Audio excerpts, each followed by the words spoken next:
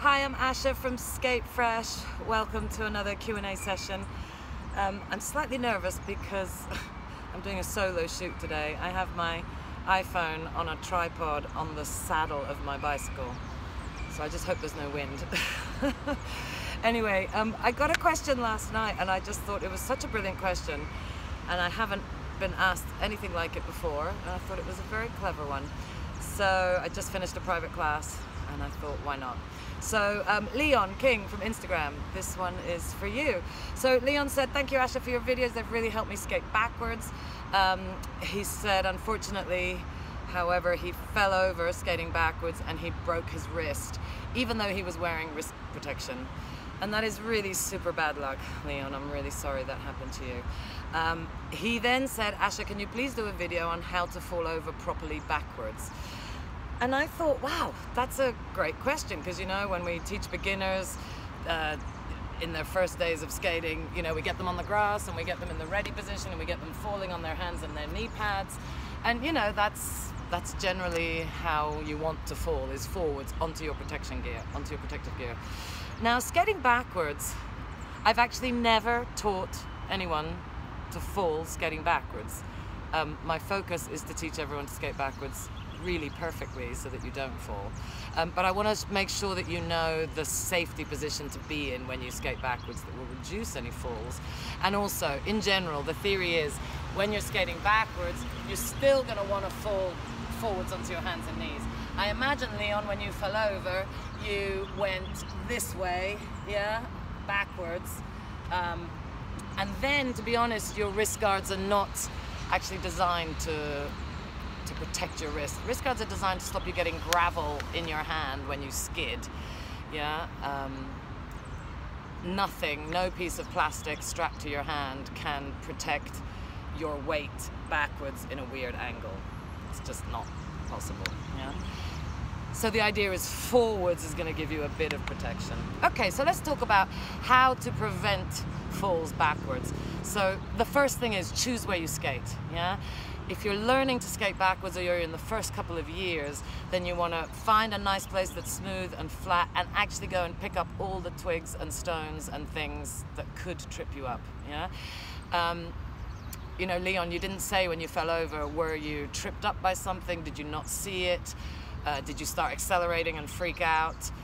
Did you hit your skates together? You know, there's lots of things that can happen when we fall. Yeah. So either we make a technical error, like hitting your skates together, or we hit something, which means you didn't look where you were going, which is rule number one.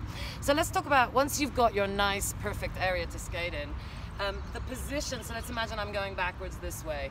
Yeah, the position you want to be in for safety is the scissor position with your weight on the non-leading leg. So this is my leading leg going this way, and this is my non-leading leg, the trailing leg, okay? So just like as if you were going forwards, you would have your weight on the non-leading leg, yeah? And this would be the leading leg. And when if you were going to go over a crack or a bump, yeah, the front foot goes over easily and the back leg with your weight has the momentum. So we mirror that, even though it looks like a different scissor, we mirror it with the weight. Okay, so this should be the position you're in with this knee super bent, yeah, and this leg is kind of straight-ish, yeah? We don't want 50-50. We don't want more weight on this leg so that we hit the obstacle and fall over. Maybe that's what happened to Leon, we don't know, okay? So this is the correct scissor, and you may prefer the other side. So whichever way you scissor your feet, this turns your hips, turns your torso, turns your shoulder, this is your shoulder. You cannot choose your shoulder. If you do the other scissor, torso turns, shoulders turn, this is my shoulder. Okay, so you will have a favorite scissor and you will have a favorite shoulder. They may or may not combine. You need to practice both. So when you're skating backwards, Leon, I suggest you get your confidence back by skating backwards and then ready position scissor, cruise. In this position, you can see where you're going. You can check the floor and look for the obstacles, okay? So that's the, you know, you can't learn to skate backwards safely unless you have both those scissors, you know, becoming really, really comfortable. When you get too much speed and you have that freak out, oh, I don't want to go faster, scissor, yeah? And if you're in the scissor, you're also pretty close to stopping. So if you're in scissor and you want to stop going backwards, all you do is step back into T, big distance, yeah? The other foot will roll in. Yeah, you can do this if you're going slowly, okay? You can just step backwards from the scissor position, yeah? And with time, you can step further backwards and it will start to slide and become the power slide. So you see how this position becomes the beginning of the T-step and the power slide later on, okay? And obviously, like all of my skating theories, you have to have some good backward stops, and I think those two are the ones to work on. Otherwise, your body's always gonna be tense and you're never gonna get the kind of flow of backwards, okay? So if, coming back to falling, if you're going backwards and you hit a bump, yeah, then you should fall this way onto your hands and knees, onto your protective gear. If your knees are up, if your weight is over here and you hit a bump, you're gonna go that way, and there is nothing you can do about it, yeah?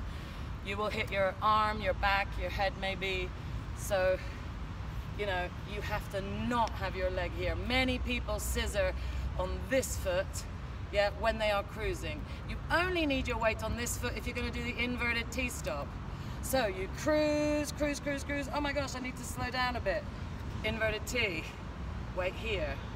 Yeah, so you need to be fluent in the scissors, yeah, but this is your one for your preliminary T and power slide.